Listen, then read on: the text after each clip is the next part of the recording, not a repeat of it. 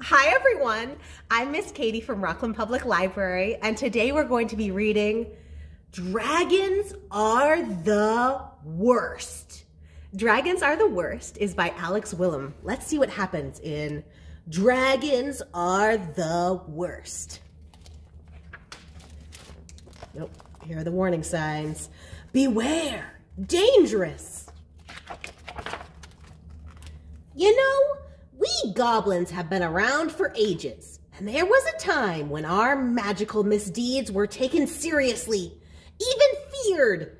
But lately it seems like everyone is only concerned with one thing. Dragons! Dragons juggling the sheep. This one burst through the wall. Now, I know what you're gonna say. Dragons are so scary, yada, yada, yada. But lots of magical creatures are scary, like ogres and trolls, and of course, goblins. We have frighteningly good fashion sense. Big head equals big brain, not scientifically proven. Big ears can hear danger, all-seeing eyes. The wingspan of a small mongoose. Small hands, good for poking. Only kind of ticklish. And strong legs, good for fleeing. Good for chasing. I know spells that can make your shoelaces come untied. I can turn candy into spiders. And I've perfected my terrifying pigeon costume. But does anyone run from fear from my magical might? Fear me! Do you think it'll work? Fear me! Oh, aren't you just the cutest? What an adorable goblin. But if a dragon even so much as flies past, everyone is instantly terrified. Oh no, a big scary dragon is flying past. I am instantly terrified. So what if I'd never trapped a king inside a tall tower? Hey, get back here! Or hoarded all the gold in a kingdom? Hey, get back here! Boing, boing, boing. And it's true, I may have run from a dragon or two in the past. But in my defense, they caught me by surprise. Can you see the dragons? This one looks like a scary one, but look at this one. It's a baby. And this one isn't even real. It's a stuffed one. When you think about it, dragons aren't even that scary. Sure, they can breathe fire, but all that hot breath makes eating ice cream nearly impossible. Oh. Having all those sharp teeth just means it takes forever to floss. And good luck finding a hat that fits when you have big, spiky horns.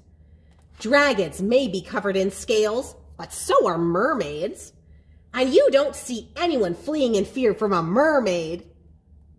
Ah! In my defense, that trident looked really pointy. And so what if dragons can soar through the skies? So can a pigeon. And if you think pigeon poop can make a mess, don't even get me started on dragon poop. Oh no, they crash landed right in the poop. It's even on their head. Oh, look, some brave knights. No doubt on some epic quest to capture some big scary dragon. Dragons get all the quests. Where are my quests? Fear me! Oh my goodness. Oh, let's get out of here. Oh. I did it! I scared them off! I mean, of course I did. Like I said, goblins are just as scary as those silly Dragons? Oh no. Wee, wee, wee. Like I told you, dragons aren't so scary. They're lucky they've got me around to chase away those pesky knights. And it turns out ice cream soup isn't so bad once you get used to it. Bye, dragons. Oh, look. Oh, he still has poop on him. Oh, and look at that.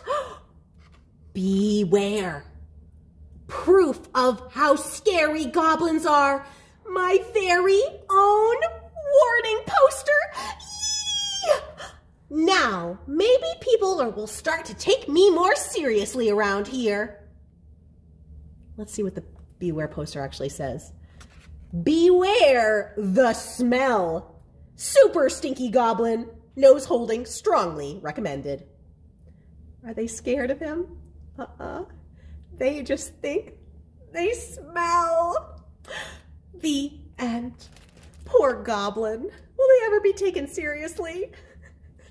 Great listening, everyone. I hope you enjoyed this story. And if you did, there are 3 total. There are 2 others in the series. There is a unicorn book and a new Yeti book. I hope you enjoyed them. This is one of my Henry's favorites right now. I hope you all have the most wonderful week, and I'll see you all soon. Bye-bye.